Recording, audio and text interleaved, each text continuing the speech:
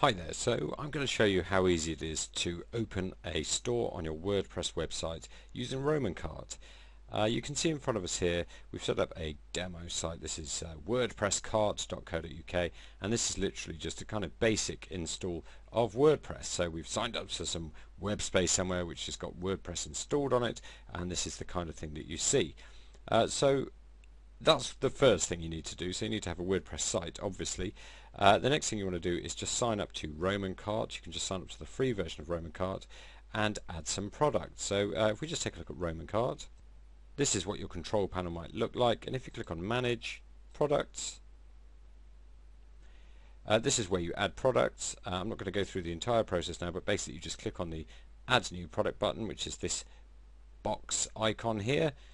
And when you do so, the product properties screen appears on the right hand side, and you can add an item code, an item name, and a price. And then once you've done that, you can add images and descriptions by clicking on the icons in the image and DSC column. There's loads of other things you can do as well, but we'll just keep it simple for the moment. So if we just go back to our WordPress site,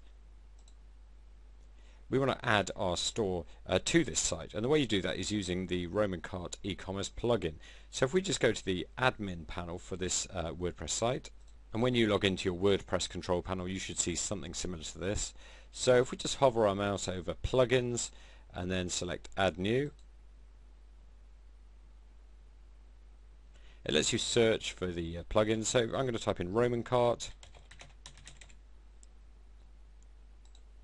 click on search plugins, and it shows you all the plugins that are available. There's a few here actually. The one that we've created, the kind of official one, is this RomanCart Ecommerce plugin. So I'm going to click on install now. It says, are you sure you want to install this plugin? Say yes. And then I want to click on the activate plugin link. There we are. So now it's installed the RomanCart Ecommerce plugin on this site.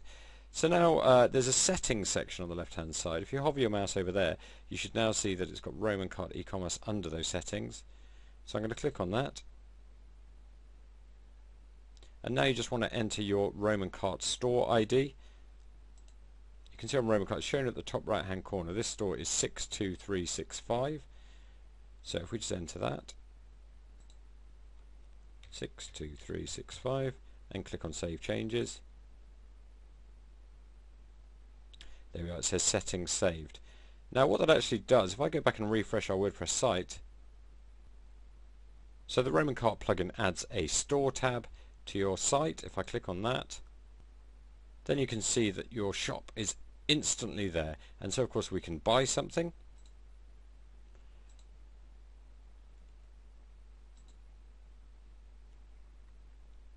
If we buy the 16 gig memory card, you see it's added there. You can change the currency, for example. There's loads of things you can do. And then open your basket, change the quantities, or proceed to the checkout and pay. And that really is it.